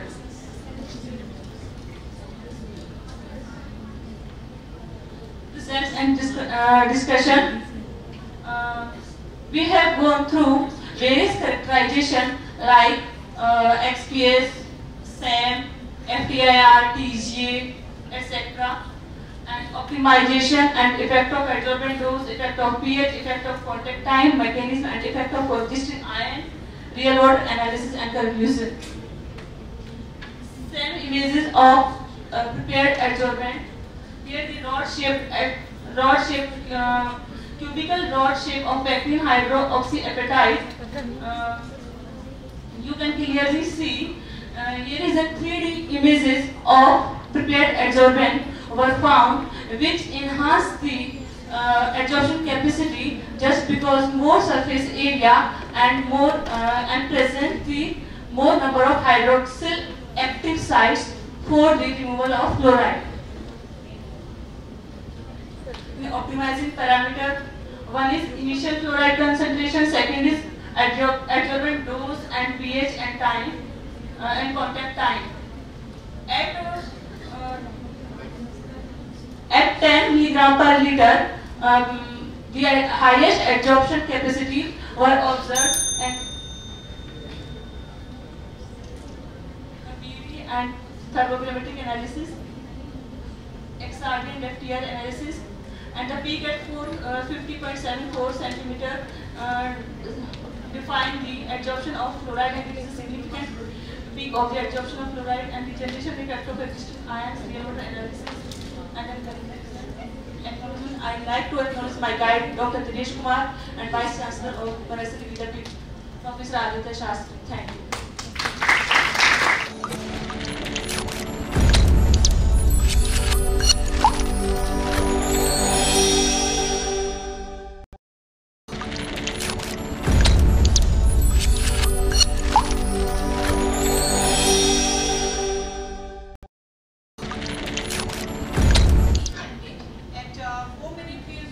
Warning buzzer. Yeah, that's better. So 4 minutes and 1 minute. And 5 minutes absolutely stop and come back. Our next contestant is Ms. Sapna Raghav.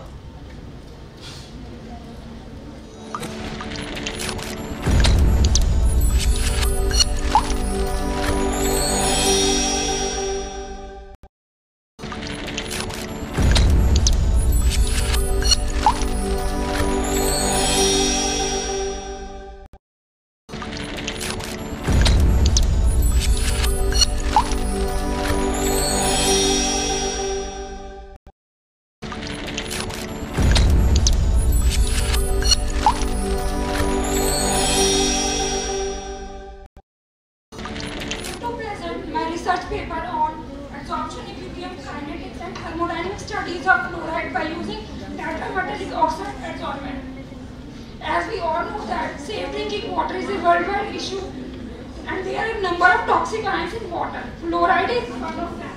It causes several diseases like skeletal and dental fluorescence, several neurological damages. The excess of fluoride uptake through drinking water has detrimental effect on the health of several million people and primarily in developing countries. So, it is necessary to evolve a highly selective and rapid method for elimination of fluoride. There are a number of techniques are used, that is RO, nanofiltration, ion exchange and adsorption. Adsorption is favorable method due to its economic feasibility. Adsorption is suitable for removing contaminants in waste level and has increased popularity in water treatment application due to its simplicity, cost effectiveness, efficiency, easy operation and lower waste regeneration. In this study, tetrametallic oxide adsorbent was synthesized, characterized and efficiently utilized as fluoride adsorption study. The objective of this study is to determine and compare the absorption performance in the fluoride removal from aqueous solution at different temperature in view of absorption equilibrium, kinetic and thermodynamic study.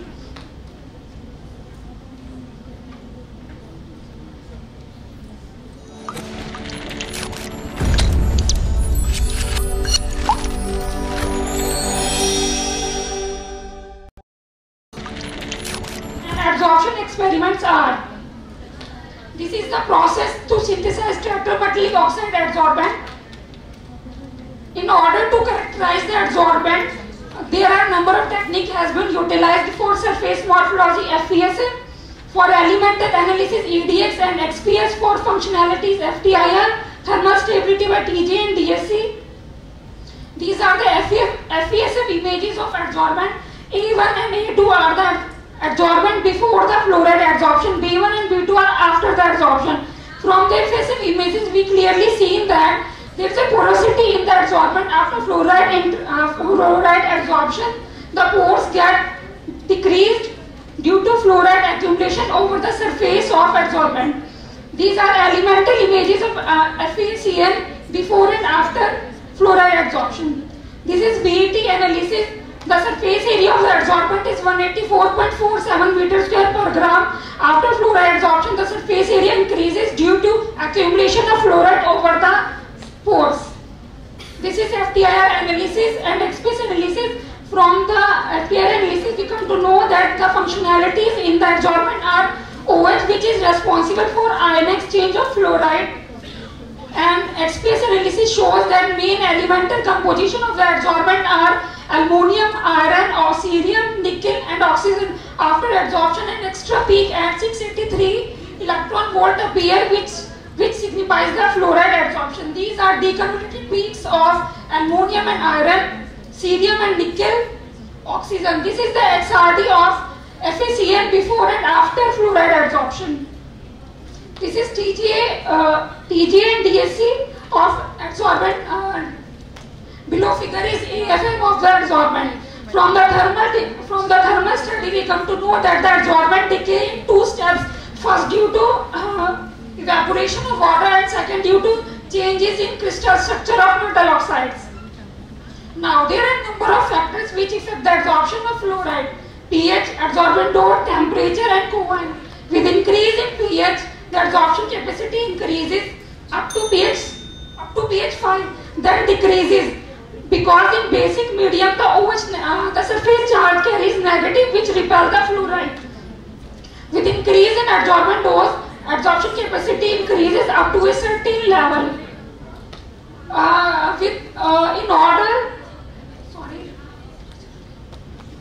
These are some more parameters which affect the percentage adsorption of fluoride. Initial fluoride concentration time. These are regeneration cycles, or this is reagent used to regenerate the adsorbent, that is HCl and NaOH. These are absorption isotherms. A is Langmuir, B is Brunel, C is Temkin, D is DR. These are kinetic curves. A1 and A2 are pseudo-phosphor kinetics curves at 10 and 20 milligram per liter fluoride solution. B1, B2 are pseudo-second order. A1, A2 are intraparticle diffusion curves, and B1, B2 are more curves.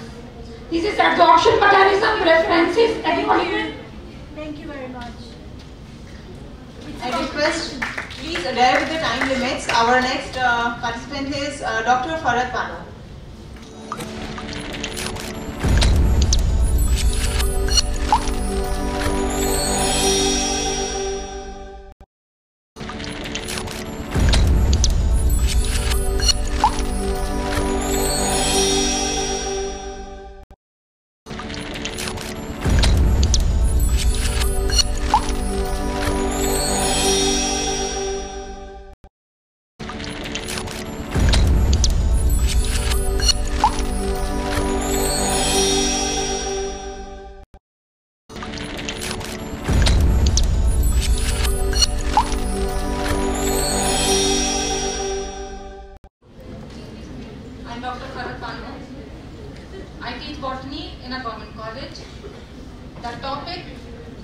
Today's presentation is Endemic Biodiversity and Strategies of Conservation in Rajasthan. First of all, we take a look on a glimpse of biodiversity in India. As we know, India is a major ecological region of Indo-Malaya ecozone.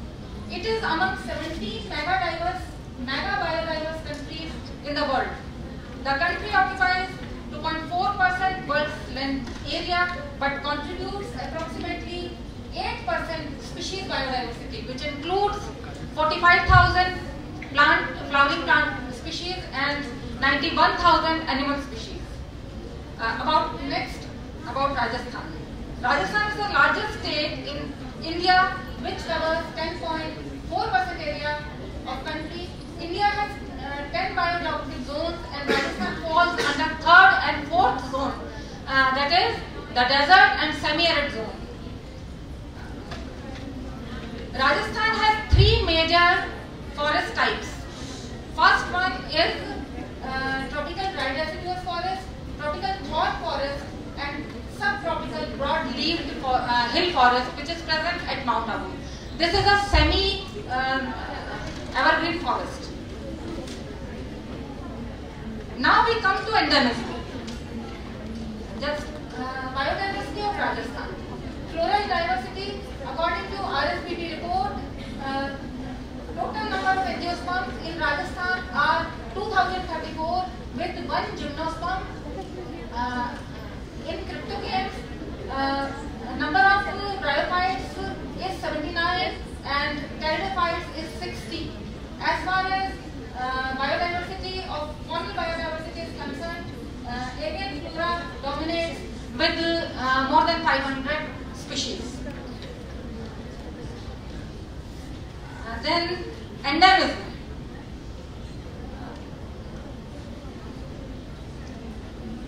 The term endemism refers to restriction of distribution of a taxa to a given geographic limit. It is a natural phenomenon. Endemic species are natural heritage of a country, state or district because of their confined distribution limit.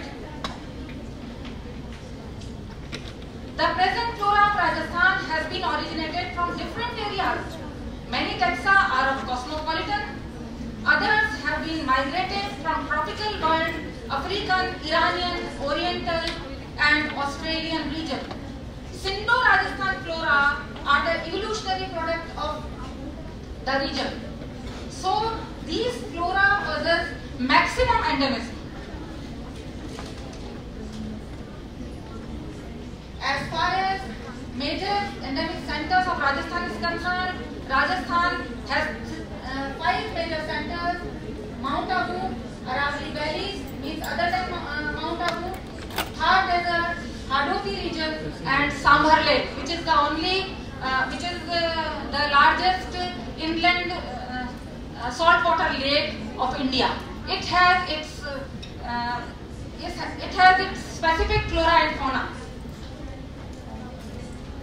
India has approximately 50 species, plant species, subspecies or varieties which are endemic, and approximately 40 animal species are endemic to India, to Rajasthan.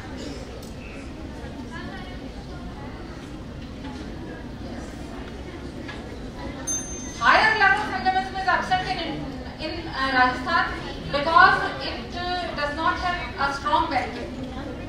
Lower plant endemism shows that 18 lower plants are endemic to Rajasthan. This is a fir, Asplenium pimenum, Hymenophyloides. Lower surface shows presence of sporangia. Next, this is a plant. This is a Dhauda plant, Anathesis Sericia variety numularia.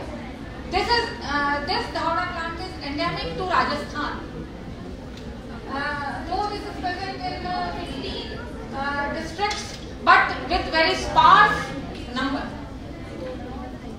distribution. Zone-wise occurrence of angiospermic endemic plants are there are 35 endemic plants of Rajasthan with distribution mostly in 5 endemic centers. hill which covers with Serratia variety. Major threats to endemic biota is habitat destruction and fragmentation, which includes mining, dam and habitat construction, new road construction, forest fire, invasive weeds, then expansion of human population, etc. Then last one is strategies of conservation. Disturbance must be minimized, especially in endemic rich areas. Endemic species eco-sensitive zone must be made. Intensive extensive surveys, research and documentation, awareness, inclusion of endemic species in PBR.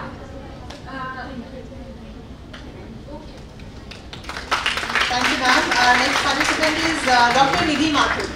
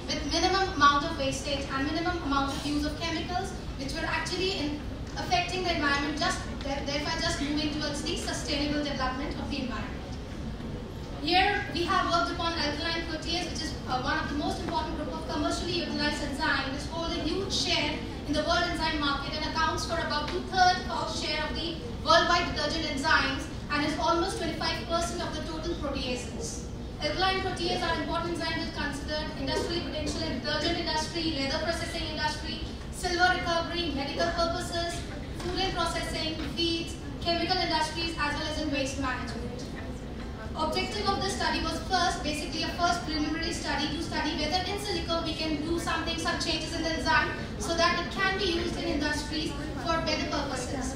We have tried to model some of the structure alkaline proteases from bacteria and fungal, and we have tried to study the structure in detail, finding out its evolutionary studies, finding out the structure and comparing it with the already crystallograph structures. We have tried to find out the active site of the enzyme so that we should not touch the active site so it's not affecting the functionality of that enzyme.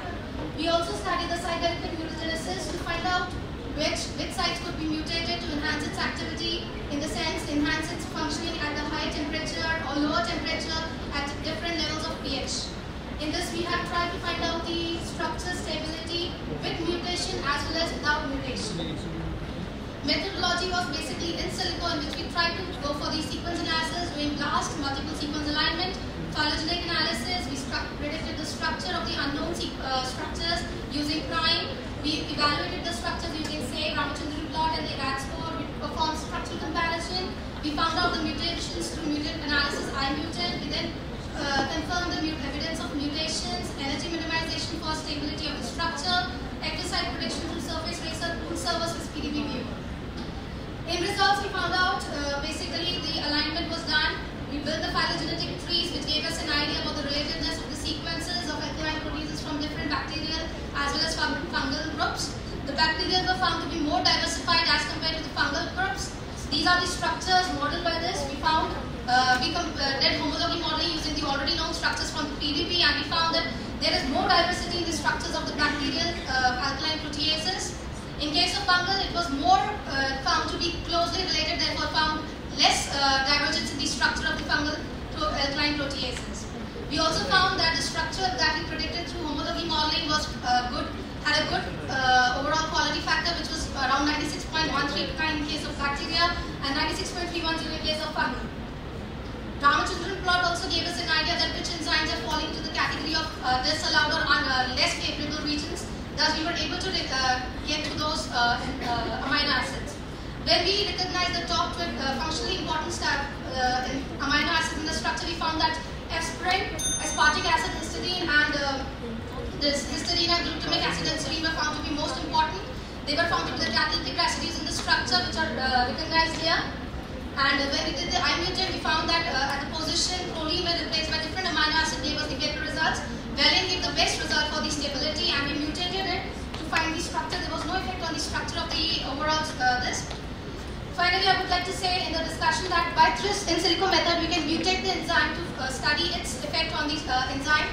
We can perform this in different temperatures and pressure, and we can find temperature and pH, and we can produce those kind of enzymes which are industrially more stable and can be characterized by the industries and can be produced in a high quantity in a controlled environment, and then they can help in the industry thus by reducing the use of chemicals in the industries.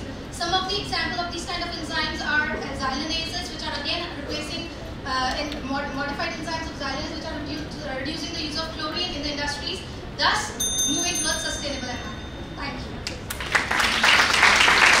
Dr. Pallavi Kaushik. Dr. Pallavi Kaushik.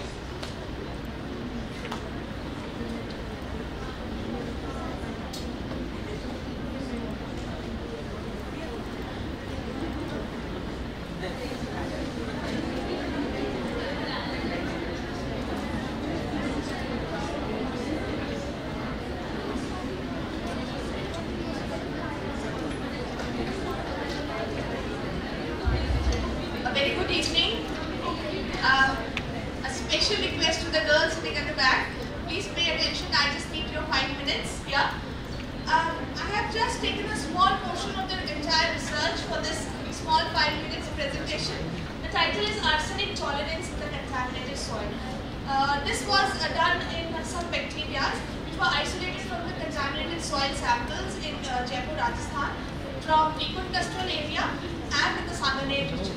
Now this is since we know that arsenic in the groundwater contamination has been found worldwide, and there are various sources. The man-made, the industrial sources and the natural sources both contribute to the increased arsenic in the environment, and this reaches to the human through food and water. A number of toxic factors or toxic effects of arsenic have been seen. Arsenic poisoning in form of nerve, skin damage, a number of cancers, lung, bladder, kidney and liver cancer has been reported, as well as circulatory problems. Now, if we talk about the toxicity of arsenic, the arsenic which is present in the nature is in two forms. Basically, the inorganic form of arsenic, the 3 and 5 forms are there, but they've got a various effect on molecular structure of these cells. Arsenic 5 is phosphate analog, and arsenic 3 binds with the sulfur-hydride group of proteins and thus inactivates them. Now, the effect on microbes. The microbes present in the soil or the water, they are exposed to the arsenic or any other metallic stress. In that condition, what happens? Either the bacteria or the microbes will die, or otherwise they will survive. But the question is, if they survive, they have to have an adaptability. The adaptability, in other words, has been said that if they are developing tolerance or they are resistant to it. Now, the resistance comes from some basic molecular mechanisms.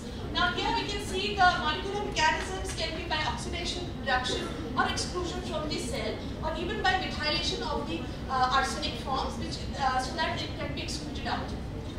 Now, the question is, either of the mechanism which if they have, these mechanisms have to be perpetuated in the genome of the organism, either few organism in that region or the other ones which are surviving. This can happen by certain evolution of genes.